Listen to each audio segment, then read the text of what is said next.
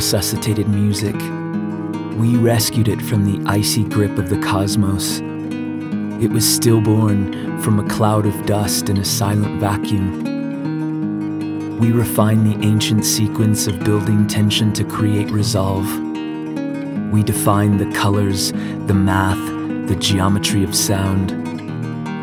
Now music is our only language without lies. Now we're all playing different parts of the same song, in which countless beats of countless hearts provide the rhythm. Now music is our ghost dance, our communion, a sanctuary in which we're all kneeling to kiss the ground, a temple in which we're all praying for a miracle. Music is our echolocation, a ping bouncing around in the dark singing, "I'm here, can you hear me?" Music penetrates armor and holds a light up to each and every face, looking for something honest, something real.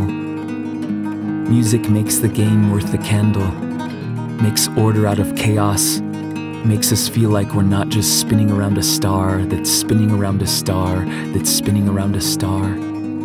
Music helps define the lives and times of the human experience, helps align us with empathy and gratitude, helps us trust our ignorance as much as our instincts. Music prepares us for love and loss thereof.